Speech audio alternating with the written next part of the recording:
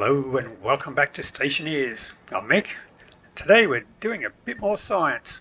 Now today we are looking at vents, both our active and our passive vents, because we're probably one of the first things you're going to use, and one of the first things you're going to use it on is probably building an airlock.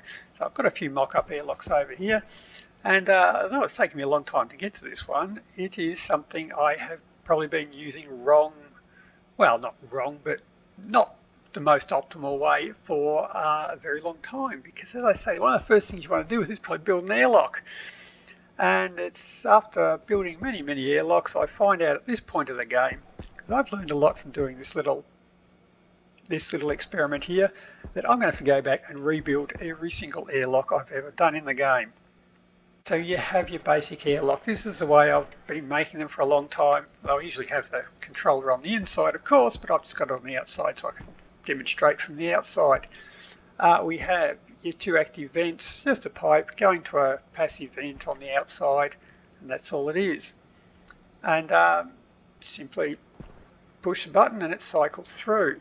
We find that when doing it, we find that the depressurization, well, I found that the depressurization goes by relatively quickly, but then it's a case of repressurizing it, which actually takes time.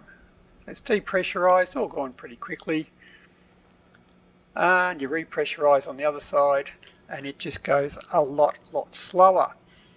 Now I've been putting up with that. Well, a lot of the time I just didn't repressurize, I just let the zero repressurize and you just get a blast of air as it opens on the other side, which is not always good, has caused barrages of injuries, get pelted with rocks or whatever debris lying out on the other side of the airlock.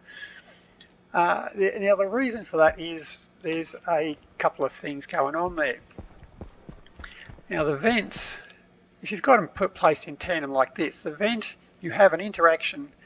This vent is a pump and you have an interaction between the atmosphere going through the pump and into the pipe. So you're not blowing it into the other room through the vent, you're blowing it into the pipe. This is another atmospheric object. The vent and the pipe will count both together. The vent counts as a length of pipe, but you're blowing from the outside into an atmospheric object. And then you have another interaction between this atmospheric object, being the pipe, through that vent out into the other side. So when you reverse that, once again you have the atmosphere coming in through a passive reaction on this one here, out through the pump. So when you're pumping in, you're pumping from the atmosphere into the pipe and it can do whatever it wants. When you reverse it, you're not sucking from this side of the airlock, you're sucking from the pipe. And the speed at which that can recharge is dependent on this passive reaction between the passive vent and the atmosphere out here. So if you have very low atmosphere out here, such as Mars, it'll take a long time for the passive pressure to push gas into that pipe. So that is where the slowness is coming from. So I have been going through with devices like this to sort of say, well, if I pressurize this pipe, I will always have plenty of gas in there and we'll get a fast depressurize on it. So let's cycle that through first. Right, there we are, it's settled down. Right, now we can cycle it through. Now I've got high pressure on this side. So we find that now as it depressurizes the other side, once again there's nothing there to affect the depressurization because there's not much you can do with what's in there aside from putting in multiple vents, I guess. But once you get to the other side, it now repressurizes from a high pressure pipe and we find it now repressurizes rather quickly. So not a problem, there's a solution for it and we're open, we're good. But these are pulling 100 watts each. So if you're early game, this might not be something you want to use because that is 200 watts straight up you're using right off the bat there, and that's going continuously. So early one game I sort of just decided, well, I'm going to pull them off and just replace them with vents for now and then. And I ended up with something like this. Same as that one, yep, not a problem. But what I did notice is if we now cycle them both, I'll start this one first because I can't switch them both at the same time, as quick as we can. Let them go one after the other. We go through their depressurization cycles, same as per usual. And off we go, off we go, off we go. But then when it gets to the repressurization side of things, I'm thinking that was the one we started first. Now this one is repressurizing a lot quicker. So now there is nothing, whoop, we're open. And this one was started first and it's still going. Now, so what's happened there, we don't have anything in there to repower it. The volume of that pipe is not enough to pressurize that room. So what is going on here? That one's finished now.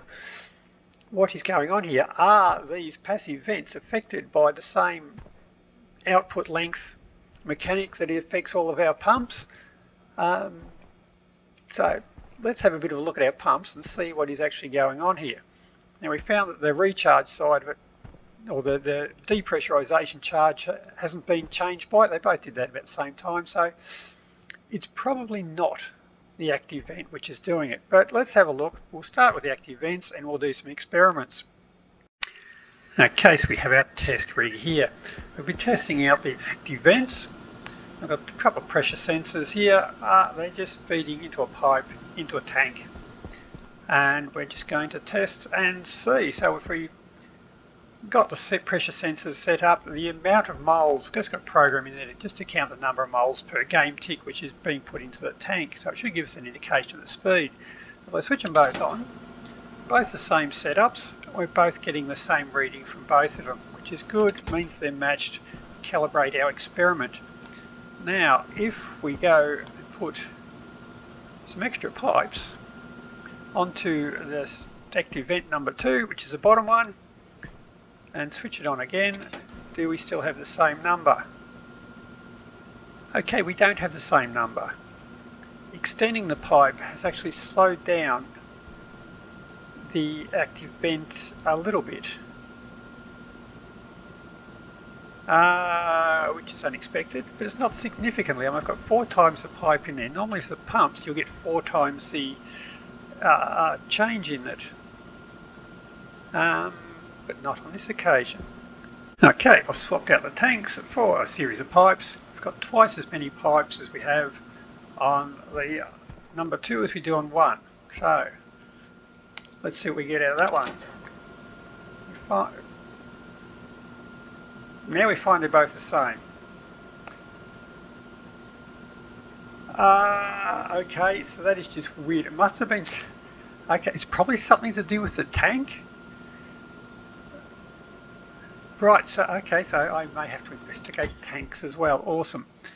Right, so the vent, active vent, well that explains why there wasn't a proportional amount. I was expecting it to be 4 times the pipe, expecting 4 times the change there.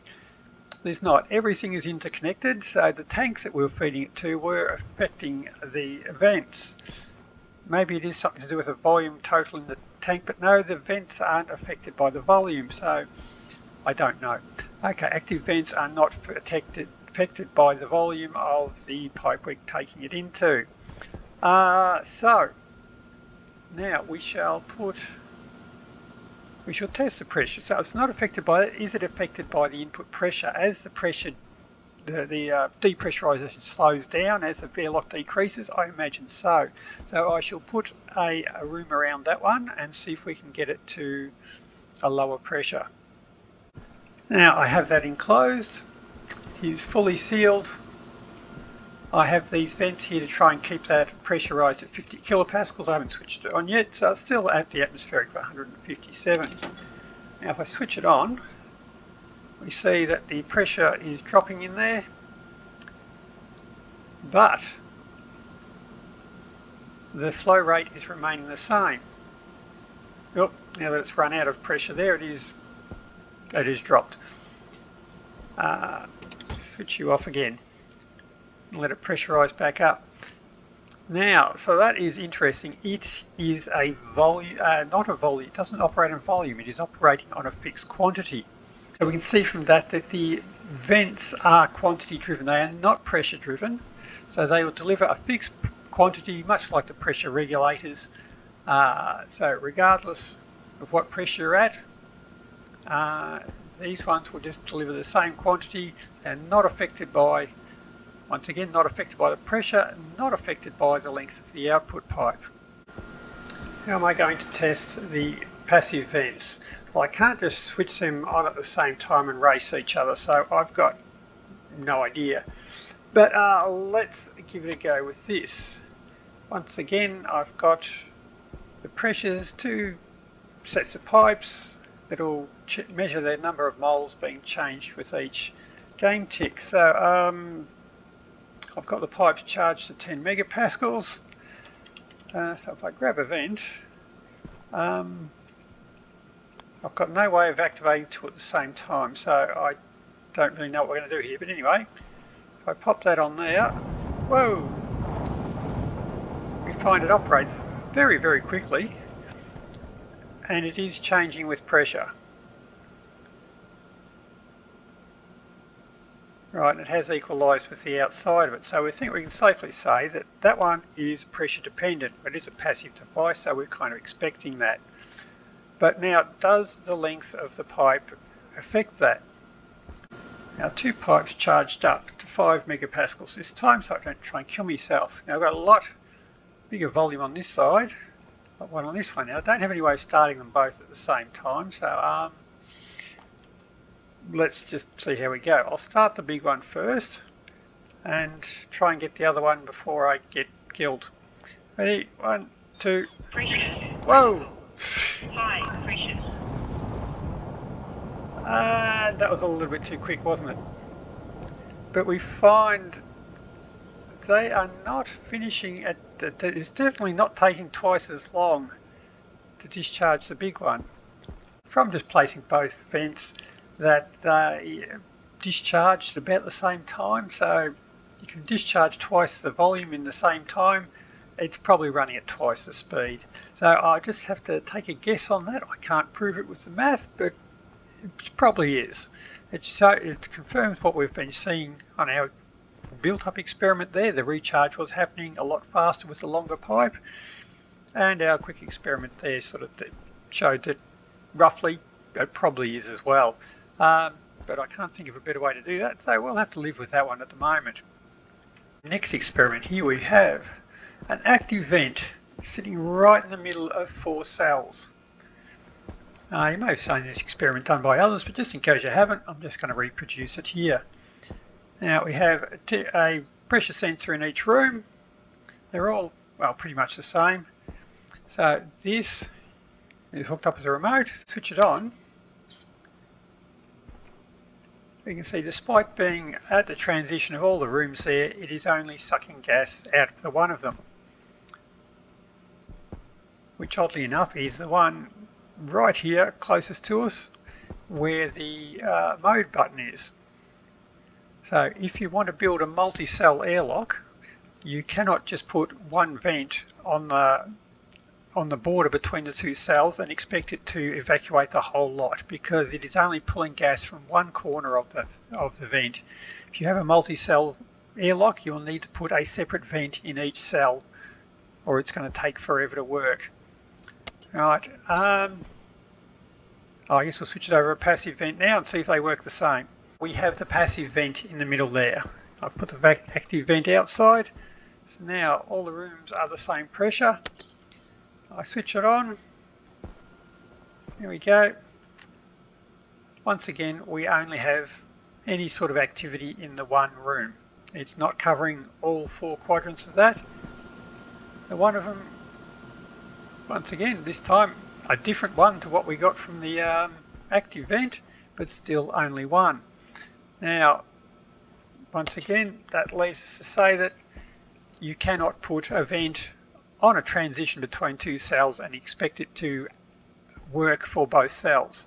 It will work on one cell, and then you'll have a passive gas transfer from one cell to the other before it can be done. So, oops. So if you're relying on that sort of thing,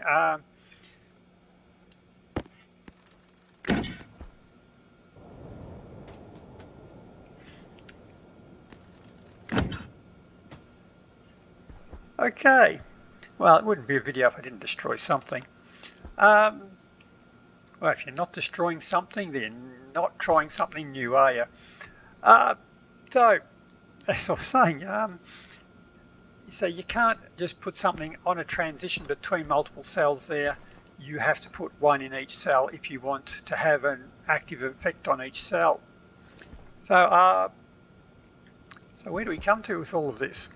So I think we can say that the way I have been building my airlocks, which is the one length of pipe there to save pipes, is certainly not an optimal way of doing it.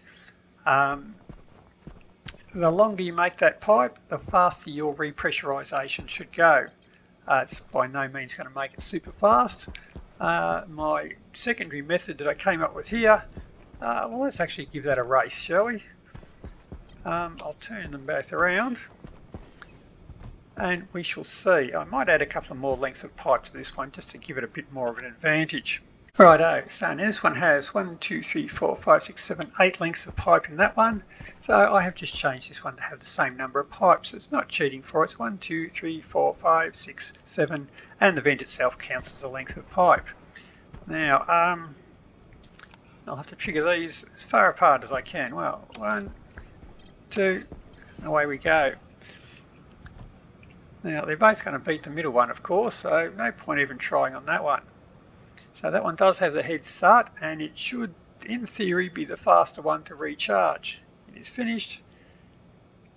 It has now started recycling. This one has started repressurizing. And wow, not by much though. These two are now almost going the same speed with the same number of pipes on there, which I find incredible.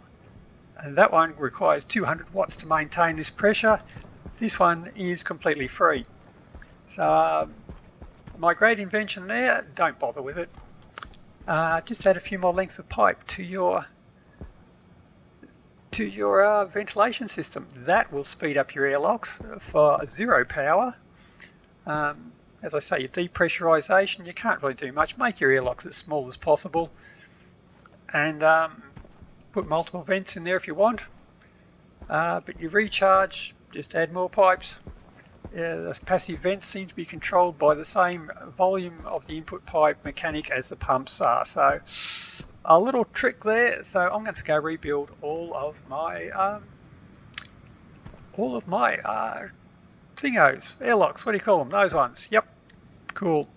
So there are still a couple of extra little tricks you can do with your active vents, but I think we've done enough for today, so we'll save them for another video. So until next time, happy building. See ya.